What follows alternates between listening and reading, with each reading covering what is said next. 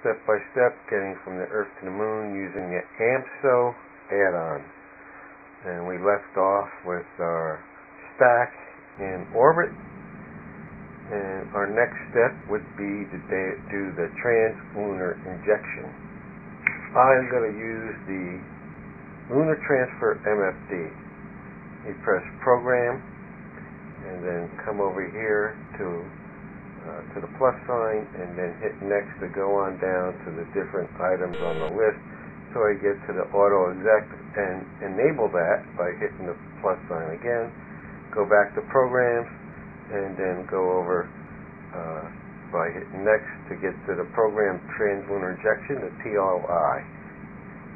And we'll hit the plus sign, and we can come over and select DV, and sometimes I get confused, or execute, and then from there we can press the DV button,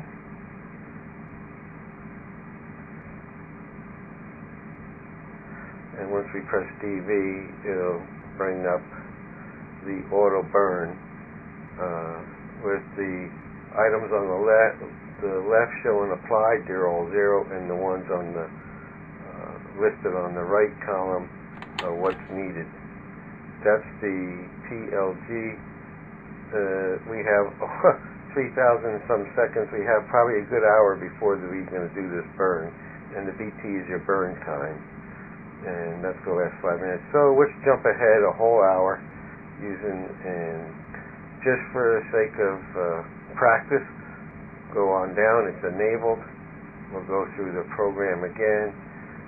Refresh everybody how this is done. The TLI, hit the plus sign, come on over, hit the DV,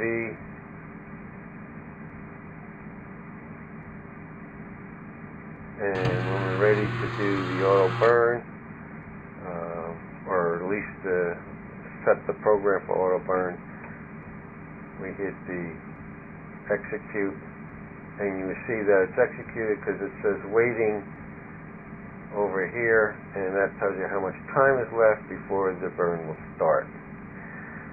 While we're waiting for that, let's go over to the other MFD, which is now the orbit MFD, and change that to the old style. The way I used to go to the moon before I had the Lunar Transfer MFD, I would use the standard transfer MFD. So I select transfer MFD, and this is just for reference so everybody can see how to use the transfer MFD. It's not needed at all. And we would go in here and select Moon as our target, and then do the DV, first the hypothetical orbit, HTO, and then we need to move the DV up to about 3,000 and some.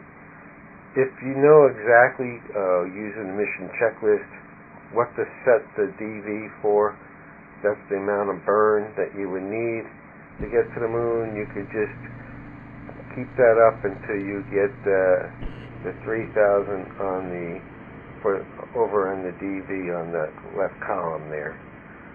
If you don't know, you can just keep pressing it until you get the visual. You see the visual coming up now, and it crosses the yellow circle, which is the lunar orbit around the Earth, and the center is the Earth, and then you would move the gray line on top of the dashed yellow line to connect, just like throwing a football to a receiver. And currently the yellow line over the yellow circle is where the moon's currently at, but it's going to make its way to be intercepted by hopefully by our spacecraft. Now you see that the burn goes out a little ways past the yellow line. Actually, if you just made it go up to it, it would take almost 20 seconds. Mark, 20 seconds to TLI ignition. It would take you almost a week to get out to the moon, so you do a little bit more burn. It takes the elliptic out further than the orbit of the moon, but it would get you there in, I don't know, about 75 hours or 80 hours, so just a little bit more in 3 days. Ignition. Roger, ignition. With the old transfer MFD, you'd have to basically set the DV to whatever the proper numbers would be if you knew those. Houston, we're showing good thrust. And you can add more DV if you want to get there a little faster, a little bit more burn time. As you do, you know it's going to change the intercept line, so you're going to move that gray line back over on top of the yellow one by changing the plus or minus on the EJ. Hit the plus or minus on the EJ, and now we have an intercept for a little bit more quicker burn. Actually, we can kind of cheat and look at the Lunar Transfer MFD and look at the burn it has there, and the numbers say 3,164, and we can come over and make the DV match on the Transfer MFD and get the similar type of results. I've always been very successful using the Transfer MFD going out to the moon, and found it to be easy, but I'm not doing anything with the Transfer MFD. The auto burn is actually all being controlled by the Lunar Transfer MFD.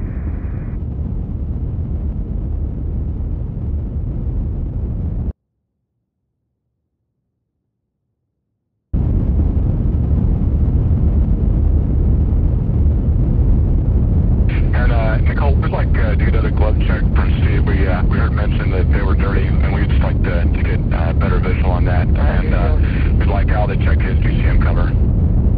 You guys copy?